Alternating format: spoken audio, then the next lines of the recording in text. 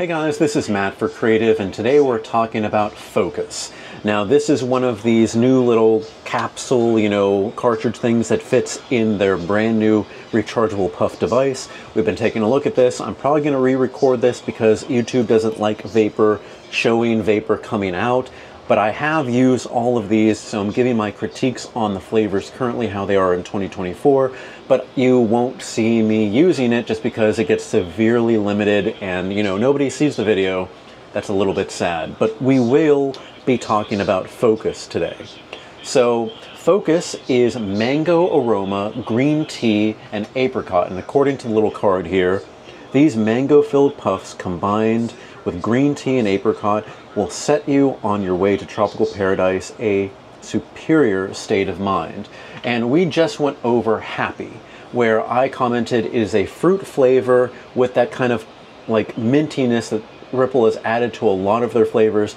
This one I would say is more in line of, I can tell that this is a mango flavor, and I can tell that this is a apricot flavor because those are two what I would call syrupy fruit flavors.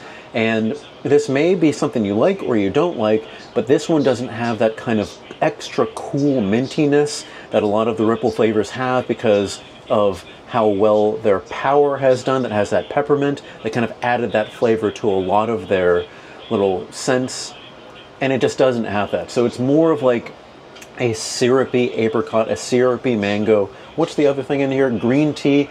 I guess it could kind of be seen as having green tea, but not really as much as you would be thinking. I just can't picture the green tea when I'm, tasting the device. It just doesn't feel that way for me.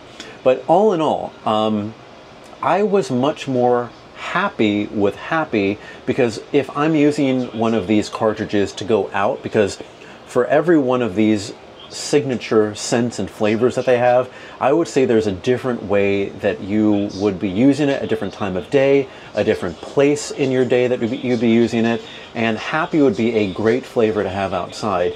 This one for me, I love the flavor, but it's a little bit too kind of syrupy sweet without that mintiness at the end for something that I would not use when I'm outside. Maybe if I was sitting outside at a park on a park bench during summer and just relaxing while I'm eating, but if I'm kind of out and moving, I like that mintiness hit on the end with that ambiguous fruit flavor that actually works for me.